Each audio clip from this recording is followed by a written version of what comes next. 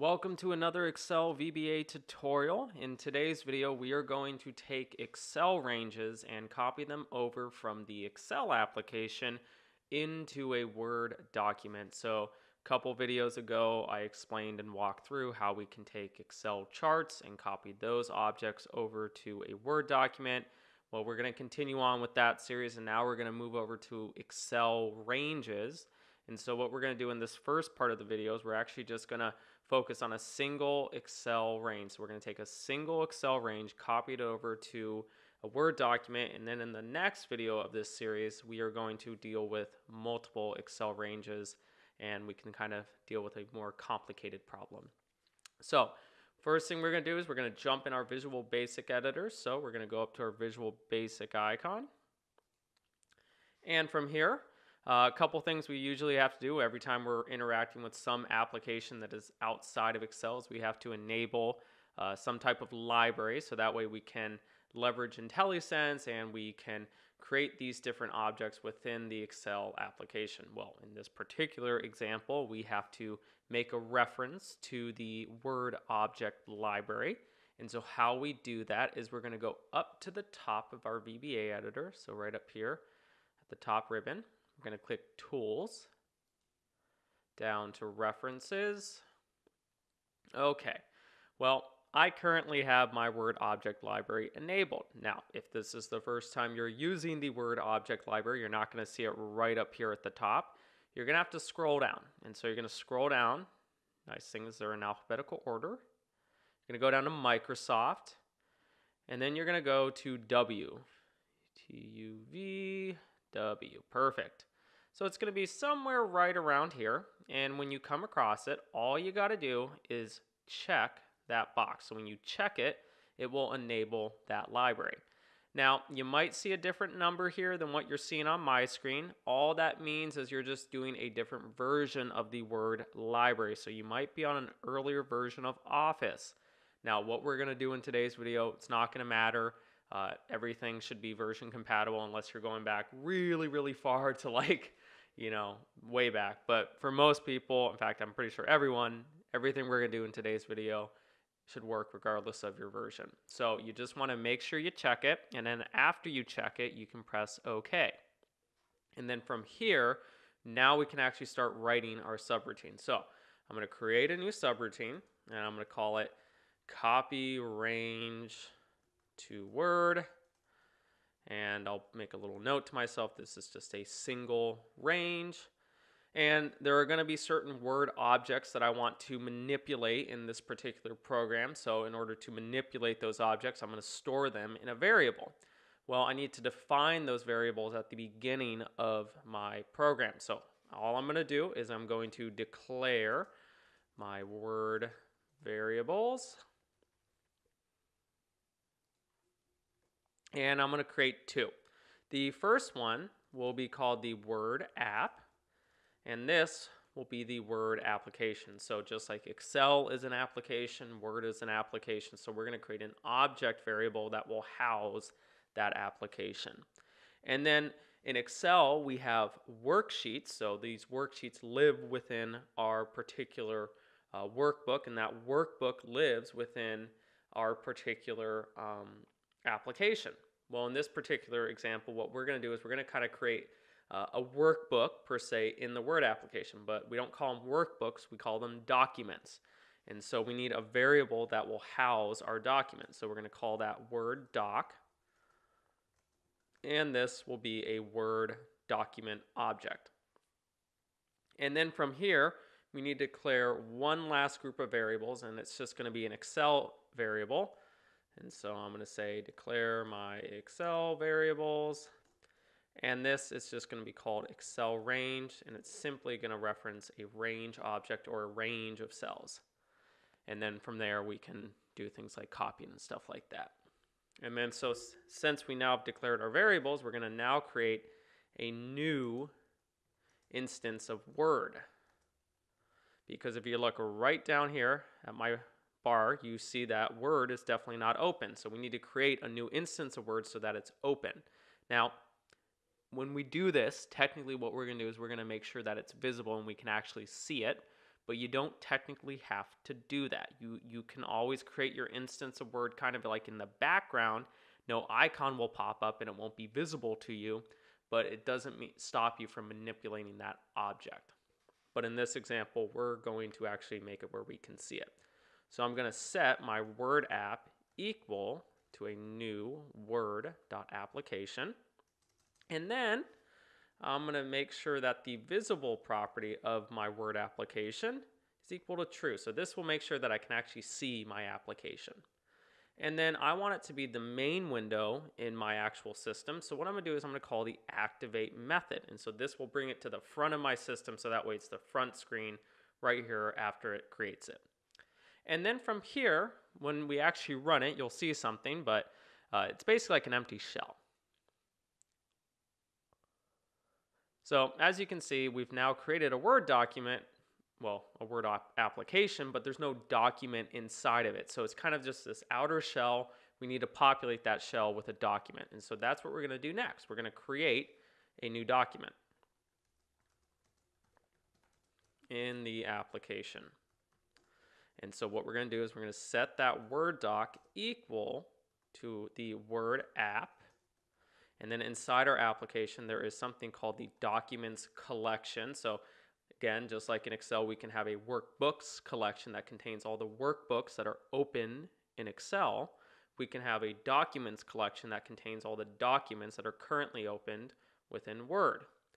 And then within that collection, there is a method called add, and this will add a new document, so that way we can now play around with it. And so from here, when I run it, you'll see that it looks a little bit more normal, like we're used to seeing. So here now we have a document and it lives within our Word application. Great. So from here, we're going to move on to kind of the next section where we need to actually go and reference the range that we want to copy and then copy it. So we're going to create a reference to the range we want to copy. And so that means we're going to set the Excel range equal to the active sheet and then .range. And then I'm going to pass through the range that I want to copy. And just so you can clearly see, I'm going to be copying this range right here. So this is currently on sheet 1. This is my active sheet. So if I go back to my code, I'm calling my active sheet. So that's just the sheet that we have currently selected. And then within our sheet, there are different ranges of cells. Well, I am specifying to copy this particular range of cells that belongs to this active sheet. Now, technically speaking, I don't have to have it there, but I like to make sure I'm a little bit formal sometimes. And I've also run into instances where if we're not very explicit in how we define it, that actual copying process can be a little bit unstable. It doesn't mean the code is wrong, but Word and Excel just kind of have a hard time talking to each other. And so I kind of noticed that, as long as we're pretty explicit with how we actually specify stuff, it tends to work pretty smoothly. And then from here, we want to copy the range. And so we're going to set the Excel range, and I'm going to call the copy method. So it's going to be stored in my clipboard.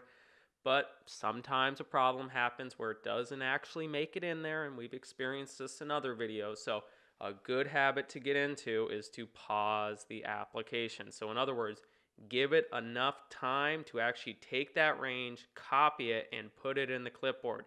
Especially if you're doing a lot of cells, you almost always have to do this because it will move too quickly and it never actually makes it to the clipboard. And so when you try to go and paste it, you're going to get this error message saying, what am I supposed to be pasting? There's nothing in the clipboard. Well, by pausing the application, we're going to make sure that it actually makes it in to the clipboard. And so what I'm going to do is I'm going to call my application object. Now this is my Excel application, not my Word application. And the Excel application has a method called wait. And what I'm going to do is I'm going to take the current time that it currently is, and I'm going to basically just add 2 seconds to it. That's it.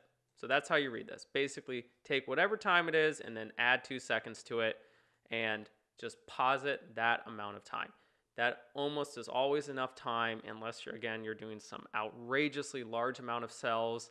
You might need to pause it longer, but generally 1 to 2 seconds is all you need. So this will pause our application, make sure that it makes it in to our into our clipboard, so that way when we go and copy it into Word, everything's fine. Okay, and then from here, paste the object in Word. And so what I'm going to do is I'm going to call my Word document, and inside my document there is something called paragraphs. And so again, you can kind of think of this as inside your workbook you have worksheets. Well, inside your documents you have paragraphs, and what I'm going to do is I'm going to specify one of the paragraphs in my particular Word document. Well, I'm going to just select the first paragraph, and then there's a range property that belongs to each paragraph, and within our range property there is something called paste Excel table. Now, you could technically do paste special and everything like that. I'll do that in the next video just to, again, provide variety and see it done different ways. But in this example, I'm going to use the paste Excel table method. And with this one, there's a couple different parameters we can pass through. The first one is called linked to Excel. And so this will just, like it says, it's going to create a link to Excel. The next one is word formatting. So do we want it formatted in the Word standard? Well, we'll try it out, see what happens. And then RTF, I think it's rich text format or something like that. So if you choose this one, it's going to paste it as a rich text format. Otherwise, it's going to do HTML. Again, it's just more formatting than anything. And so in this one, I'll just say false. I'll just keep it to whatever the standard is. And then from here, again, just to be safe and consistent, I'm going to actually clear my clipboard. Most time you don't have to do this, but I do notice that sometimes if I try to rerun the script and I don't actually run the clear my clipboard, sometimes, not always, it just kind of freaks out a little bit, and it's like, wait a minute, what are you trying to do? And then so I'm just going to, again, go into my application object, and then I'm going to say cut copy mode is equal to false, and this will basically just make sure there's nothing in there. Okay, so let's just again take a quick look. We declared our variables, we created a new instance of Word, we added a document, we created a reference to the range, we copied it, we paused our application, and now we're going to actually paste it into Word. I'll just do it just to kind of show you, but I kind of don't like the paste Excel table method. So as you can see, it puts it in there, but I notice that sometimes it's just the formatting gets really weird sometimes. And so, I don't know. It does it so in this situation, so we put it to, true, right? So it did whatever the formatting I had in Word. I'll show it again just to be consistent. Okay, so it put it in the table format that is for Word. So it took whatever format was in Excel, got rid of it, and then now it did this. Most time not really an issue. But then I noticed that these little highlighting stuff right here, I don't know why it carries this over.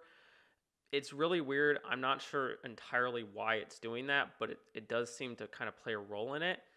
And then even if I put it to false, it still kind of copies over that little gray stuff, and I'm not really sure what goes on there. So, some people have different experiences with it, and so I've had people do it before where it's like there's no issues whatsoever.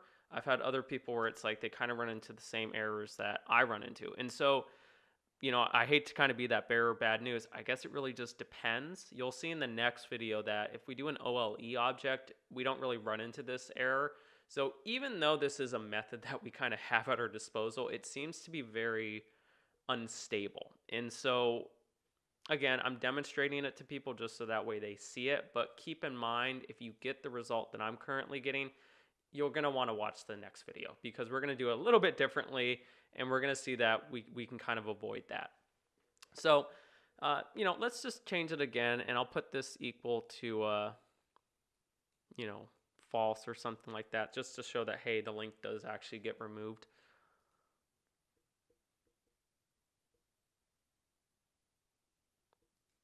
Oh, well, see, I guess that might be it. maybe it's the link. Maybe if you have a link, it gets rid of the gray stuff. So I guess now we're seeing that maybe it's working fine. So I guess maybe if you pass through the link, maybe that's why it's passing through the little gray highlights. Again, really strange, really weird. Don't really understand why it's doing it, but at least now you've kind of seen that, well, there is a way to get rid of it. You're not going to you're not going to be able to have a link, unfortunately, but you can paste it over as a table, and it'll work fine. So that does it for today's video. If you have any questions about how to copy over ranges to Word or anything like that, please put them down in the comments below. Also, if you can make sure to like the video, always helps out a bunch, and we always appreciate the support.